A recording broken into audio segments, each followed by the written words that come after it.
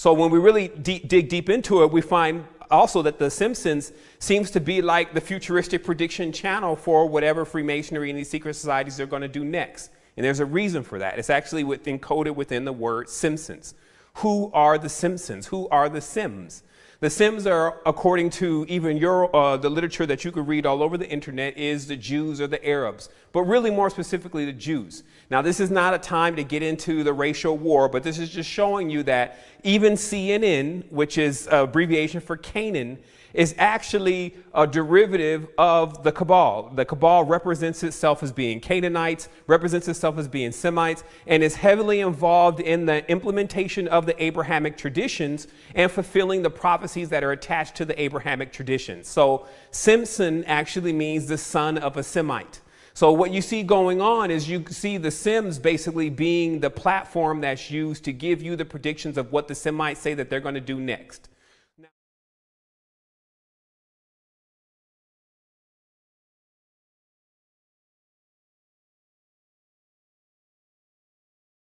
Now, there's another deep connection between the Semites, the Jews, and the Arabs, etc., in ancient lore and history, especially when it comes to deeper things like spirituality.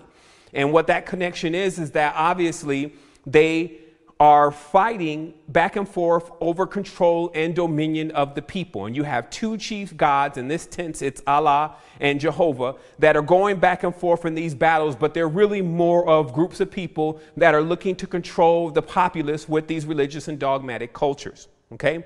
So what you get, and let me just take a brief moment here so you can understand this, is you get this Abrahamic tradition, which is really rife with many things. It's rife with serpent worship. It's rife with sorcery. It's rife with murder, killing, dualism, racism. So you see that all throughout the Bible. And those who haven't seen it yet, it's just because you've been blinded by this blinded God who causes consistent conflict.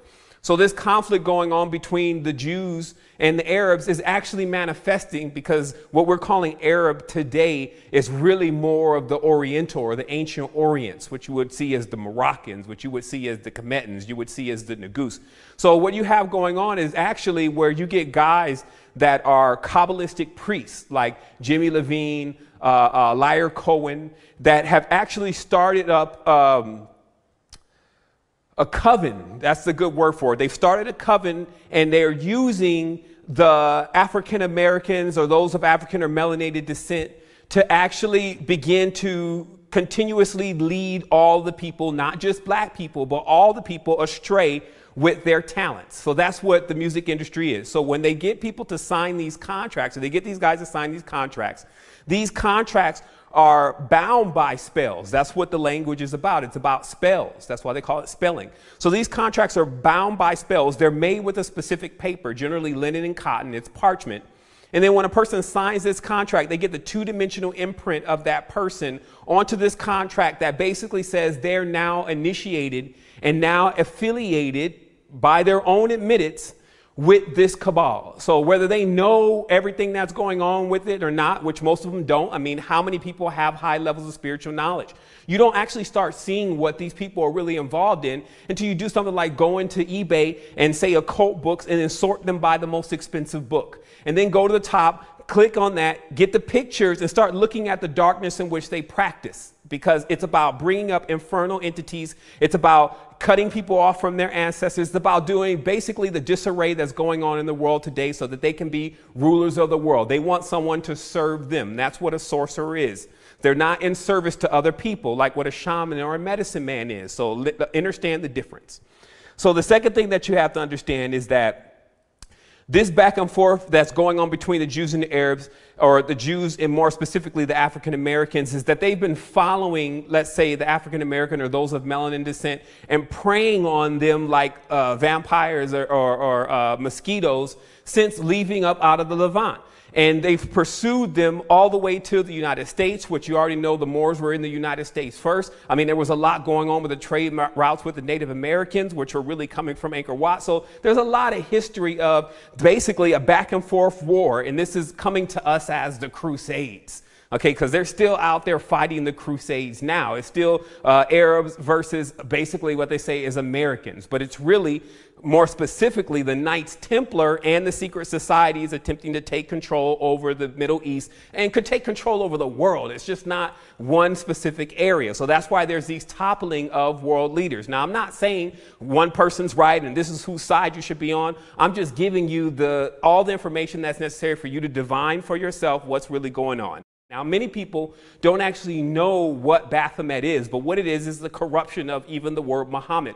Baphomet means, in their terminology, the force in which unites all men, the wisdom or the force in which unites all men under one coven or one group. And I can't even get into the details. It takes us for a whole nother recording if we're planning on keeping this even down to 30 minutes of exactly how much is going on in history with this particular coven of men who are praying and worshiping a dark lord along with the witches, the warlocks, etc. Now, it may sound a little Harry Potter-ish to you, but it's something that they really do and something that they really get into. And it's been going on for thousands of years, possibly even longer than that. So what this is really about is this is about getting people into the affiliation with the entity that they're worshiping. And that's what those contracts do. And this entity is so prominent within the high levels of the occult, it actually comes out as a terminology as who trained individuals such as Pythagoras, individuals such as Apollonius of Tyana, individuals such as Simon Magus, even people such as Jesus. And all the sorcerers and practitioners of the time in that specific club, which is the Order of the Melchizedek, and all the rest of what they've rolled into that, have been practicing this level of magic. And it's a long lineage of magic. And much of what they've taken from Kemet and from Angkor Wat and from different cultures that understand how to use tones, vibrations, and many other things in order to resonate and connect with ancestral energies to gain the information and the memory of the ancestors. Okay, so instead, what they're doing with it is they're using the knowledge to enslave people on multiple levels, create the technologies and things that you see today, which are not really technologies compared to what we had back in the old day. So that gives you a really brief history of what goes on in the cabal, who they're worshiping, and how deep it really goes into. You're going to have to do your own research, and we'll have probably one specific show just about that, so that way you can get all the pieces. One of the also major pieces that you need to know, and I just won't leave you hanging like that, is that the Knights Templar are actually the banksters, meaning that after the last crusade, when the Catholics lost the crusade, they had hired these Knights Templar to guard the passage from the Holy Land for the pilgrims who wanted to basically go and infest the area that belonged to the Arab tribes. And they wanted to continuously weed themselves in and graft themselves onto this tree with this fake ass religion that they've had since day one, and them trying to get people to bow down and worship them. Even the terms Lord and those kind of terms are still used in Great Britain and things today to describe normal men. So if someone says my Lord, they're not necessarily talking about someone that's in heaven or someone that's on high or someone that's actually ascended or resurrected themselves. They're talking about someone who's over there in a castle that demands that you worship them because they're sorcerers. So that's more of what you're dealing with. So when you get deeper into it, what you find is, once again, that they've designed this banking system because during the times of the pilgrimage, if you walked into the areas of the Holy Land, they said they have bodies, hundreds of bodies stacked up of Orthodox Christians and Catholics that were trying to get into the Holy Land and make the pilgrimage to see where Jesus had been born and all the different stuff that they had been fed. And the marauders, the assassins, and all the rest of the people that were on those trade routes, generally of Arab descent, and even the Templars were robbing these people for all their jewels. So problem, reaction, solution, the Templars end up creating what we know today as the modern bank, which is a system to where in the areas in which are protected by their fortresses, you can bring your goods, which generally start to the major countries that everyone was coming from. You can bring your money, and then you can store your money there, and then they'll give you a card or a chip or what we call a check. That's where we get our word from. And that check could then be taken when you get deeper into closer to the Holy Land, to these fortresses in order to get money for you to continuously make your pilgrimage, rather than carry all the money on you and get robbed and get killed. So this was a real thing. In addition to that, because the Knights Templar were not directly related to the Catholics, but actually more related to something much more darker than what even the Catholics were involved in, they were actually like hired guns for the Catholics. So what ended up happening was that the Catholic Church granted them the ability to actually begin to charge interest. And this is the major thing, because nobody was actually able to charge interest. It was known as a sin. Even in Islam today, you cannot charge interest because it is a predatory way of putting another person in debt. So the Knights Templars were the first ones to really have interest. They were the first ones to really start banks and have this banking system. And on top of that, they began to lend money. They became one of the they became the strongest financial support for Christianity as we know it today. And they also began to lend money to many of the kings and royal people of that time, and so many people were in debt to the Knights Templar.